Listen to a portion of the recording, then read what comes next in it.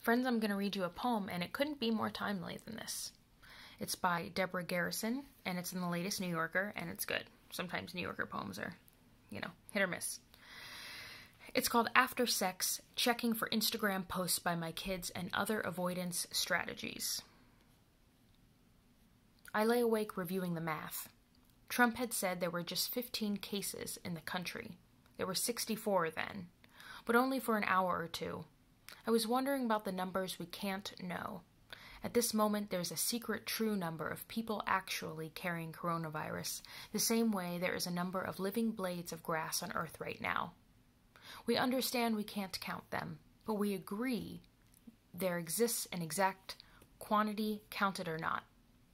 Scientists of plains and meadows, of our city greens and suburban lawns, of our mowing and grazing patterns could model a fair estimate, I believe.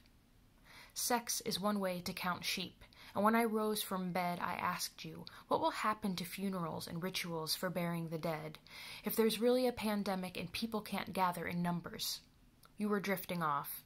I remembered how I'd lie awake when we were trying to have children and freeze myself in a pelvic scoop, or with legs in the air like a flipped insect for long minutes after the fact and not get up all night so none of the seeds would fall out, as if to let leak by even a jot would lower the odds, though I knew in each teaspoon 20 to 40 million might press their luck.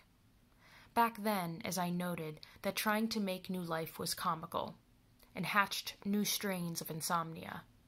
I reasoned into the darkness that respectfully, not jostling them all, might yield me the one.